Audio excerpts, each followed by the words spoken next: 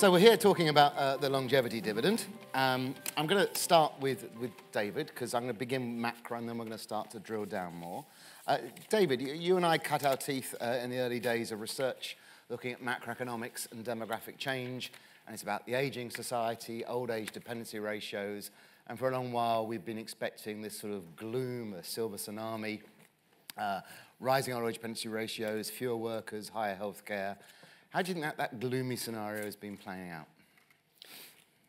I think you're right that people get very gloomy about this. It amazes me that many economists who by nature are gloomy perhaps, still produce charts which show an old age dependency ratio, which is usually the ratio of two numbers. It's the proportion of the population aged between 16 and 64, and the proportion of the population that's over 64.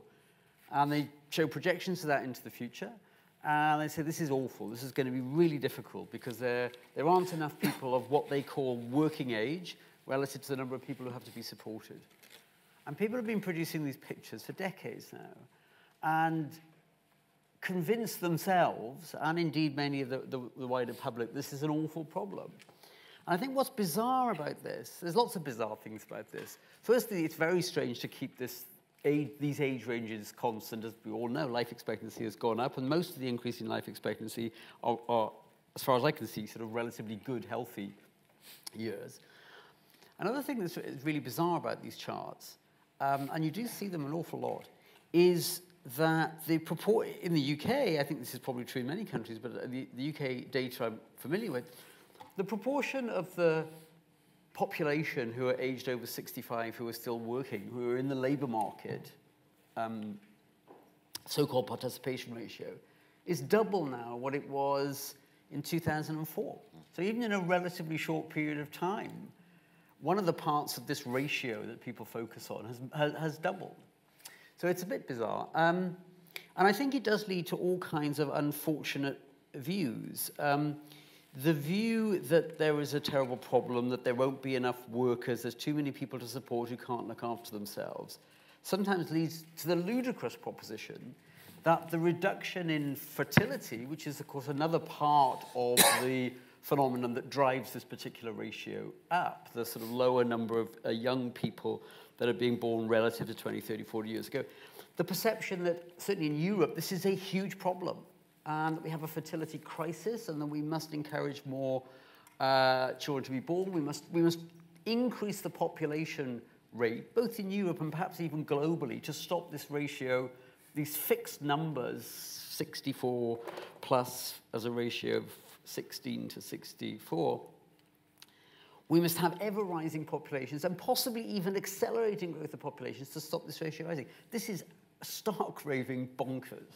I mean, the world has got too many people probably now. The growth of the population, which is going to be enormous anyway, is one of the huge problems of the world. So I do think that economists are very guilty, actually, for encouraging a view that aging, which brings with it all kinds of opportunities we've heard about today, is a huge problem. I think it's the opposite of that.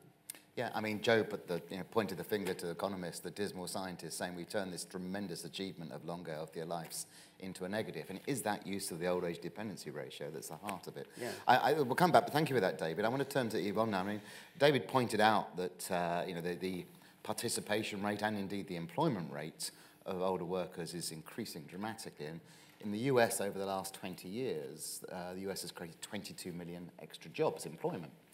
And if you were to look at where those jobs have come from, they haven't come from Brooklyn, they haven't come from Silicon Valley. 90% of those jobs have come from workers aged over 50. And similarly, you find the same sort of proportion in France and Germany, Japan, a little bit less in the UK. But of course, this is then impacting what firms are doing. So Yvonne, can you talk us through a little bit about what you see happening at the corporate level? Because if people want to work for longer, can they, and how are firms responding? Yeah, well, we see organisations doing four main things at the moment. They're actually using much deeper look at analytics and business impact modelling to examine their own organisational data and to actually discover what drives business performance. Interestingly, and we've been looking for this evidence for years, it's really been the ROI that companies really need. It's that kickstart to keeping older workers in the population. Interestingly, using that type of analytics, we find that age-diverse teams outperform. I'll say that again. Age-diverse teams outperform. There's a lot of reasons for that. Experienced workers actually lower costs in the business because they're less likely to leave. The cost of a leaver is anywhere between 25 and 300% of an annual paycheck. So turnover is expensive. Interestingly, experienced and older workers also lower the turnover rate of the people they supervise. So their own teams turn over lower. They're like the glue that keep the teams together. A 5% reduction in turnover saved one of our clients $66 million a year. Experienced workers also increase productivity. Now, we did one study which looked at dozens and dozens of bank branches across the US. So all of these branches were pretty homogenous. They all look the same. To really dive into what's driving performance in those bank branches, you can strip out all of the variables. The one strongest variable that drove performance across this bank was tenure, years of service. One extra year of service increased productivity in this bank by $40 million increased revenue. Yet 20% of job leavers in the UK in recent years, aged over 50, are being made redundant. It makes no sense. So we're encouraging more and more employers to examine their own organisational data to see what drives performance and then how to optimise that structure. And that could well be achieved through age-diverse teams. The second thing companies are doing, I think this one's a really interesting one, particularly for me. I grew up in the retirement industry, so pension schemes, sadly, have been my life for 30 years. But just looking at retirement plan design and flexible working together. Now, typically companies don't do that. They're very diverse teams. The retirement team and the team that might look after organisational structure and design don't speak the same language, so they often don't collaborate. But just looking at the impact of those two on how you can phase retirement, if we understand, and there'll be a lot of data from my talk because I'm a consultant after all, across the world's top 8 developed countries, there's already a $400 trillion savings gap. So that's the gap between what people have already saved and what they actually need to live out their lives. And that's manifesting in something like running out of money somewhere between 8 and 20 years before you die. So the prospect of living to 150, as you can imagine, fills me with horror because this is based on today's longevity and we're already 8 to 20 years short of that. Lots and lots of work around people wanting to work differently. In focus groups I did in the UK this summer, 4 out of 5 people want to work differently in future. Half of them want more flexibility, so winding down, and employers need to recognise that. That's multi-generational. It doesn't just affect older workers. But also, the other half actually wanted a new challenge, and already a lot of them have started to embrace that new challenge. So the third thing we're seeing companies doing is addressing ageist practices head on. So things like pay, promotion, bonus awards, performance grade, and hiring equity checks, not widely done at the moment. About 3 in 10 companies do this, but of those that do, around 2/3 of them say these are very effective in making me a much more age-friendly employer. And interesting, even more shocking, is that only 1 in 10 companies examine the age distribution of training spend. And if they do, they'll find it's heavily skewed towards younger workers. And then finally, the fourth thing companies are doing, which I think is really paramount, is adopting an attitude to lifelong learning. One of the myths about older workers is they can't learn, they don't want to learn, they're slow at learning. And actually that's a conception some people hold of themselves, that they can't learn. As many as 57% of workers in the US in some states already have skills anxiety. So they feel they need more training and education to stay relevant for jobs of the future.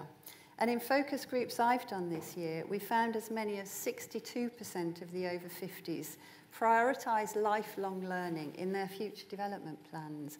And 55% of them had already started to undertake new learning programs. So that's a few of the things that companies are doing to Fantastic. help. I think both Dave and I, as professors, were surprised to hear you say that productivity increases with tenure, but I think you were probably using a different meaning of the word tenure there than the one that we were thinking of. Long service. Yeah, exactly, but very good to hear. By the way, we're using Slido. Please put your questions through and I'll try and feed them through to our panelists. Joe, I want to turn to you next because obviously if we're talking about the economic opportunities here, if you're thinking about thematic investing, there's lots of interest in AI and robotics. I see more and more interest in green funds. What's the interest in this particular space? We obviously live in a world with very low interest rates. Investors should be searching for rates of return. Do you see much evidence of it yet? And if so, what form is it taking? Yes, just before answering that, I want to state I'm not an economist. So, you can be optimistic about everything then, that's fine. No, I think it's a very interesting question because it's a topic that we don't get much question on. And when people think about longevity, they don't really think about longevity. They think about aging. So if you think about the big themes that you have in the world, it could be the next gen, so the younger generation. It could be sustainability, climate change. But then when it comes to longevity and the fact that we live longer, it's not about the dividend. We heard about the dividend that we could have. It's more about what are the issues. And then you kind of think, oh, I want to have like some opportunities to invest in senior residence, or I want to invest in leisures that are targeted towards the older generation, or maybe some solution to help them. And we heard from Joseph that typically they are not very successful because they come with some sort of stigma for the population. So it's actually an investment thematic that doesn't work very well because it's not very well identified. The one part where you get money and where you see some success is more on the way to get older, that is healthcare, biotech, medtech. I think there you see interest because everyone wants to live longer, even though not everyone knows how they will use those years. But I think that's the key. And I think for the investor, that's what we get. But when you speak with, for example, engagement team at some of the very large companies in the UK, and I had the opportunity to do that last week, we spent 90% of our time talking about climate change, sustainability. And then after the meeting, I asked them, do you have any investor asking you about, maybe the more obvious one, the pension issue, the ticking bomb and all that? Not really. And are you thinking about solution for your own organization? He says, no, it's not on our agenda. So I think some companies are clearly doing it, but I think it's rather an exception rather than the norm. Yeah, I think there's a sort of will-o'-the-wisp, elusive nature about longevity as an investment class. For the health reasons, the health of market, I think that's well defined. But as Joe was sort of saying, I thought the example of glasses was a great one. It's just people in life buying things. I think the other challenge with aging, this theme of malleability that we're talking about, there's another part of that which is just diversity. And actually this is increasing, I think, a hard market to characterize because people age in very, very diverse ways. And we keep coming back to that when we talk about inequality, which of course is part and parcel of that malleability. But I think it also makes it a little bit more elusive as an investor category too. But Cynthia, I want to turn to you because of course the AARP is this extraordinarily prominent, successful and large institution. It's been driving an agenda around this for a long while. So perhaps you can give us the US perspective on where you're going and what you've been doing to support this market. Certainly. Just a little bit of a little overview for those of you that aren't familiar with the AARP, and thank you, Linda and others, for the positive press that we've received today. We are a United States-based organization, nonprofit, nonpartisan. We have membership of nearly 38 million members, ages 50 and older. Our mission is to empower people to choose how they live as they age. And we do that by focusing on 3 areas that you've heard much about today, what we call health security, financial resilience, and personal fulfillment. It's health, wealth, and self is how we talk about it in the office. We have also become very involved. We recognize we can't do this alone, have become very involved on the global stage, participating in events like this, working with others, thought leaders, others on programs and policies that are also of interest to us, again, with the aging population. But from an economic perspective, we've done what I believe to be some very interesting things at AARP. Joe mentioned the longevity economy. In the United States, we think about that, or we've quantified that as $7.6 trillion of economic activity that is generated by the 50 plus, direct and indirect activity. And when we stepped back and looked at this, we said, we've got this enormous opportunity from an economic perspective. We're looking at the needs of the 50 plus. What can we do? How can we be a leader in this space? So we took an investment perspective and have made a couple of interesting bets in the venture capital space. We formed an innovation fund, the AARP Innovation Fund, a $40 million private equity fund that focuses on providing capital to early stage companies in the consumer healthcare space. I'll speak a little bit more about that this afternoon. We, last year in commemoration of our 60th anniversary, formed the AARP Brain Health Fund, a $60 million venture capital fund that's focused strictly on finding a cure for dementia and Alzheimer's. And